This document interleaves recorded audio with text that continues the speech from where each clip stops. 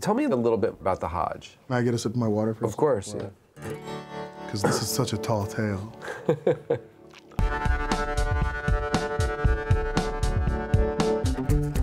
Hajj is it's a pilgrimage to Mecca, Saudi Arabia, and it's a requirement to do once in your lifetime. My mother invited me, and I was at a kind of low point in my life.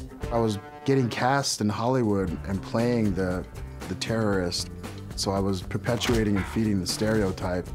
And then the day before I was leaving for Hajj, I got a bunch of calls for auditions. And I called my mom and I was like, oh, I can't leave. Hollywood's knocking on my door. And she said, you know why you're going to Hajj, right? And I said, yeah, you invited me.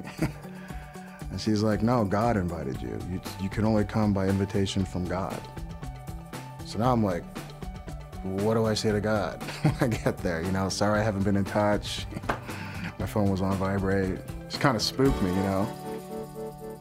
When we arrived at the main mosque, I remember it looking like the religious Las Vegas. We were driving through the mountains at night.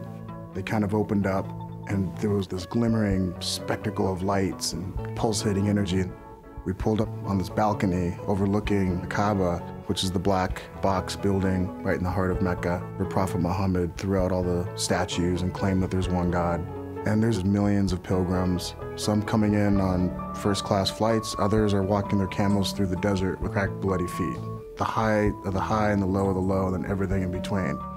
And everyone's dressed in white. And I remember looking over at my mother, and she was on her knees crying. And so, of course, you know, that made me cry. So I buckled and I started crying. And it was just this magnificent feeling and force of something so much bigger than you. Epic, out of a movie. It's futuristic.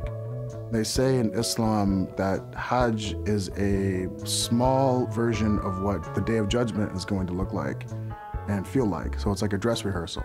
You were supposed to go to Hajj when you have sinned all that you were supposed to sin, and in order to clean your sins and kind of push the restart button. I went at a time when, you know, I was 27 years old. I'm 42 now, so, you know, I gotta go back.